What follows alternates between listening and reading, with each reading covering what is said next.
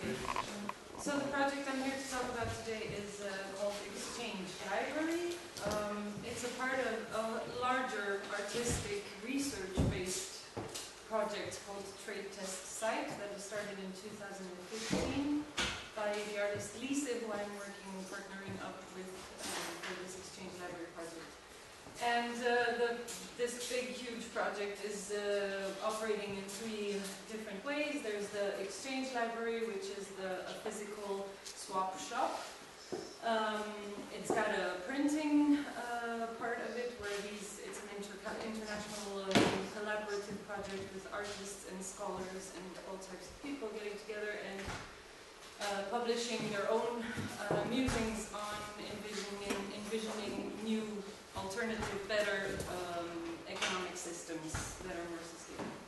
And then there's a public program, which are workshops, symposiums, conferences, and all kinds of things where we invite the public in. The Exchange Library is a barter store. We are based in Rom Sexhofer, which is an artist-driven project and exhibition space, because it started as an artistic project since Lise is an artist, and it also is fueled by her frustration in this economic system of artists not being paid what they're actually worth, what their work is actually worth. So, and then she tried to lay down a plan for how could we make a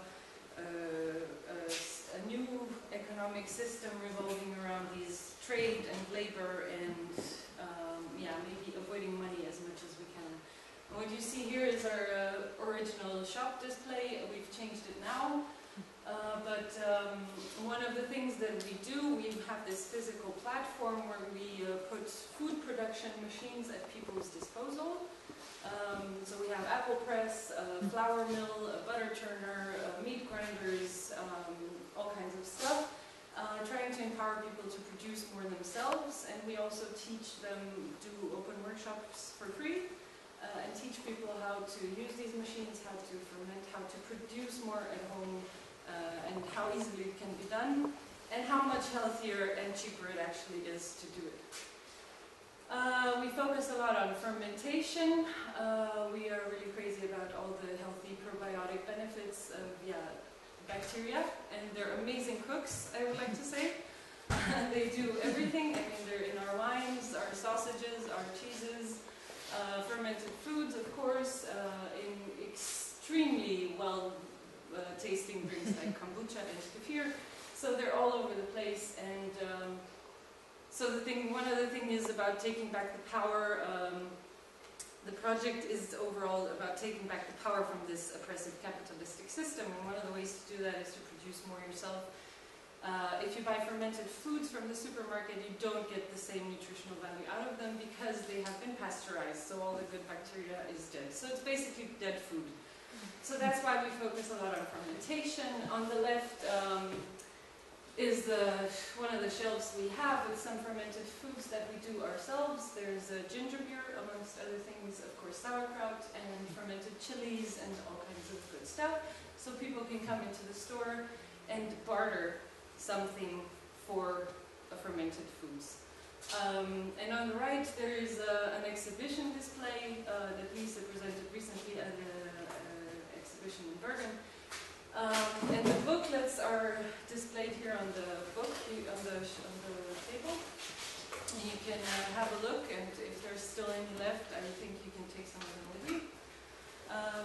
And they explain really nicely the theoretical musings, starting from Gibbs and Graham, if you know, the two feminist economists, talking about alternative economies and other projects that are like ours and that we are inspired from by.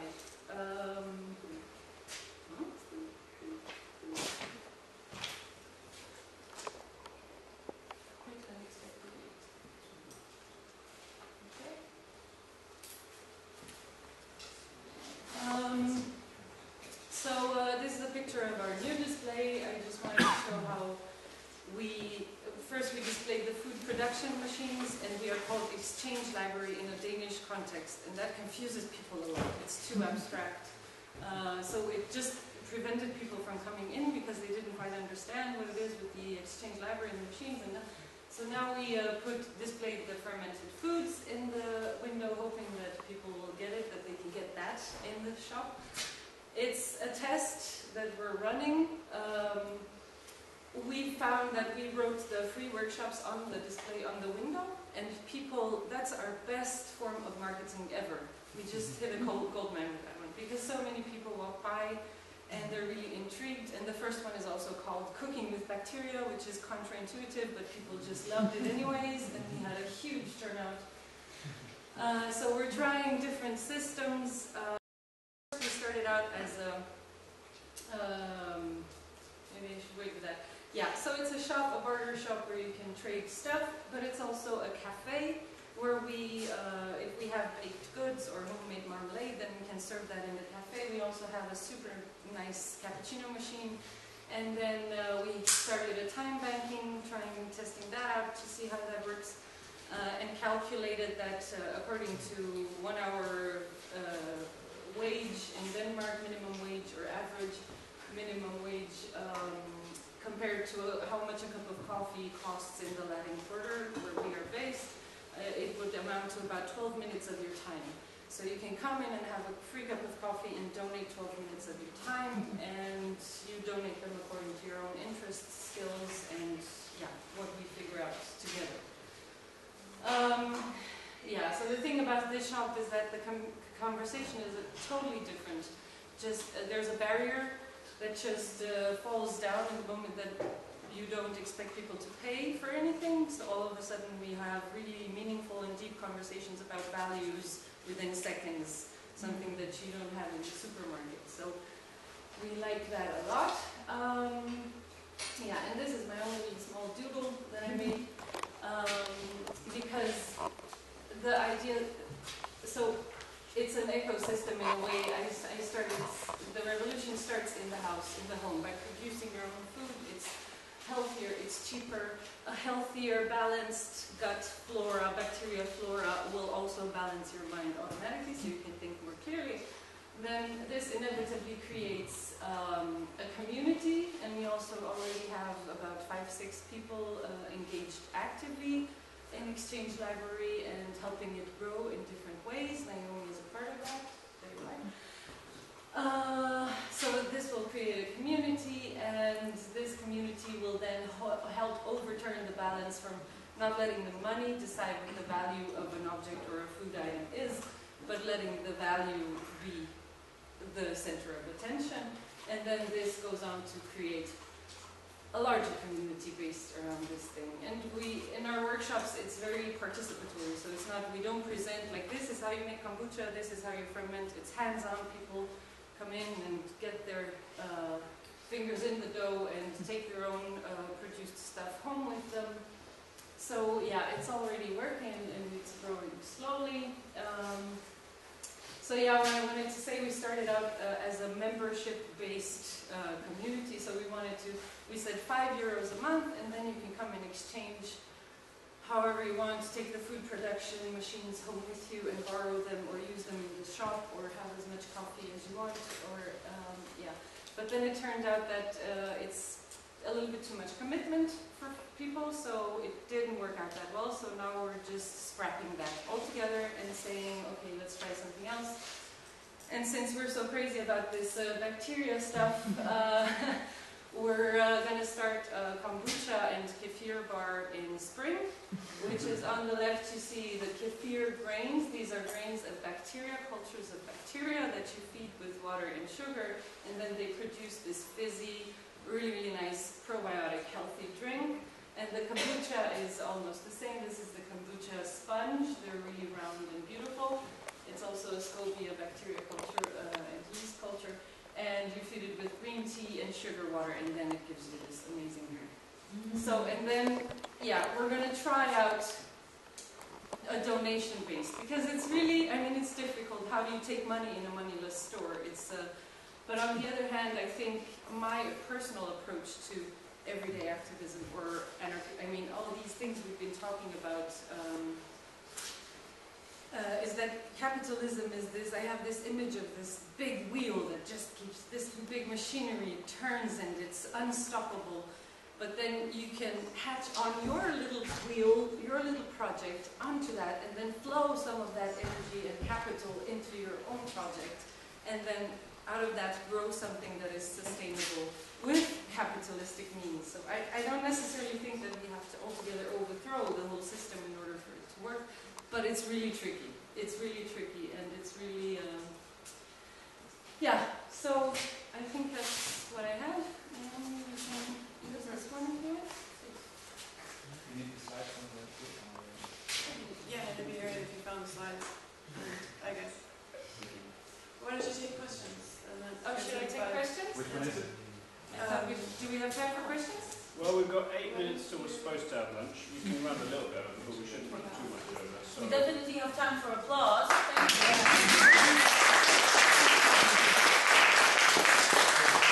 Why don't you take a couple of questions while we're getting the slides up? Just shoot. Don't raise your hand. Just shoot. Just save time. What kind of conversations have you been having about planning with people that come in? I was really surprised to find out how many people walk around the streets and actually think about these things. We have older people, younger people, all ages, all nationalities, all fields of work, pensioners, students, PhDs, physicists. We have all kinds of different types of people coming in, and they all, for example, normal, everyday, older Danish people that you don't talk to so often, or I don't personally, just think about, why do we all have to have a lawnmower? I mean, we all have one on our street. Couldn't we just share that one? Or they think about how could we minimize resources and put things into motion. And they're really excited about it. I mean, they come and use our machines. And, so, yeah, and then also talking about value. And yeah, some people get enlightened by, talking about Superman. Some people don't think about it. And then they start thinking about it because we talk to them about fermentation and the production, and it comes from far away and local, and yeah. So I mean, it's meaningful, all of it. The point is, I wouldn't have those conversations in the supermarket with strangers. So I love that part of it. Let's go to the last presentation, and then if there's a question or two at the end, we'll take those. Thank you, Adria. I was really excited about the Exchange Library when I found it in June. I said, oh boy, there's an alternative economic thing here in Aarhus. Finally, I found my people. I got a contract in the EU to make a food sharing app, and this is based on the EU wants to support what is this called? Open source information, open source apps, and that's where this comes from. I had a strong interest in participatory design, and so I was taking a class on participatory design, and this project came out of this class. And I also had an interest, I have an interest in this kind of behavior research and what is intrinsic motivation, kind of going back to this frustration with time banking and why people don't, how to get people interested in this. So the design of this project uses the process of development used workshops and interviews, as well as I was looking into how can we motivate people to use this on a regular basis. Why a food sharing app, I think we kind of covered that. Yes, so we've covered that already, so this is an old presentation. This maybe gives some more facts to what Francois was saying earlier, which is, for me, it was unbelievable that 52% of the food waste, the food that is wasted, comes from the household. I think we look at we look at the grocery stores and we look at the dumpster and we say, wow, look at all that food waste, and we don't realize how much actually comes out of our kitchens. So that's surprising, but that this statistic is pretty comparative, whether it's in the United States or it's in Europe. This is specifically Europe. And this didn't show up very well, but this was talking about the funding agency. And this, I'm just giving you some, I'm showing you what the app looks like. And there's a really basic reward scheme. If you post something on the app, or if you complete an exchange, there's a picture that comes up of a pretty fruit or a pretty vegetable, and a little fruit fact or fruit vegetable fact. I looked up all kinds of fun information about pineapples and raspberries. I thought maybe we could get people to appreciate food more by appreciating how fascinating biology is. And I could go. I have a biologist friend here in Aarhus who's got really excited about this. So I think she would delve into this more with me if I wanted to. So it's very simple. It's not a very complicated app. It's a very basic sharing app. And it is open source, so if you have a project in the place that you're at, and you wanted to take this software and redevelop it for your uses in the place where you are, or if you have a friend somewhere else, it could be repurposed. It would be nice for Salary to take it back to Copenhagen. Yeah, you could take this app specifically back to Copenhagen, or maybe Francois, I'll go to Copenhagen and introduce it to food sharing Copenhagen in the next few months. But it could also be redeveloped for people in the Czech Republic, in Czech, or it could be taken to South Africa and redeveloped for a different purpose there, etc. And that probably didn't start very well either, but I had a lot of help. So, yeah, that's it. Yeah, I'm gonna take it to Copenhagen. Get my friends down there.